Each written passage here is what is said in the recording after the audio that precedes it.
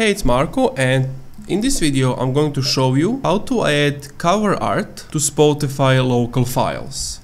So if we were to take a look at your library, you can see that some don't have this like cover art, and the way to fix that is pretty simple.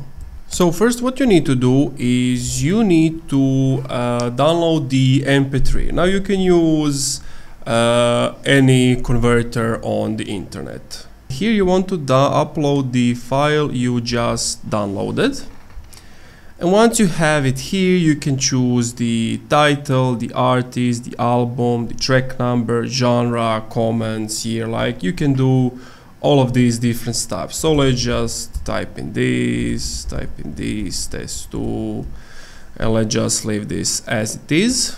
And from there, just click on done, generate new files, and you want to download this. And once you have downloaded that, you need to go back to Spotify. You need to go to your settings, and you see this your library show local files. You need to make sure that is turned on.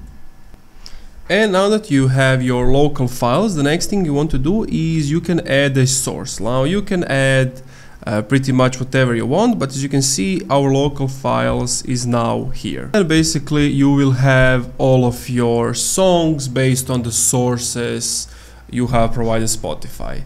And that's it. Thank you for watching this video. If you enjoyed, leave a like, comment, subscribe.